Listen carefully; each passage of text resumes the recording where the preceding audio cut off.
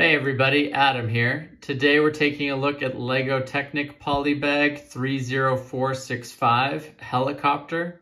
This polybag contains 70 pieces, and I have to say it's really cool to see a Technic polybag again after all these years.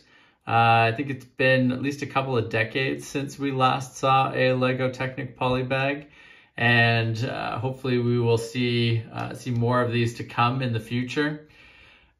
Really happy with this build. It's a fun little build.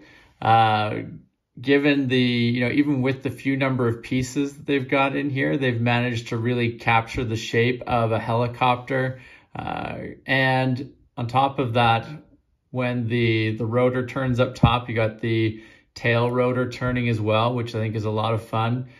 Some really excellent use of gears in there to make that work. So really happy with that. Nice piece coloring inside. The lime green is cool to get some more pieces of.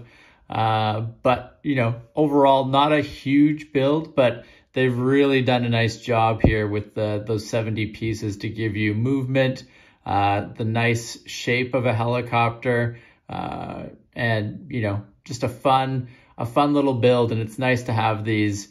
Some Technic builds can get quite large and be time consuming in that. So it's nice to have a little build like this that you can work through, and that has some interesting techniques. Like I say, I'm really happy about this. The fact that the rotor here on top actually drives the tail rotor as well. So really happy with this. Highly recommend that people keep an eye out for this and find this polybag and pick it up. And that concludes our look at LEGO Technic Polybag 30465. As I mentioned, highly recommend keeping an eye out for this. It's a great polybag and definitely worth picking up.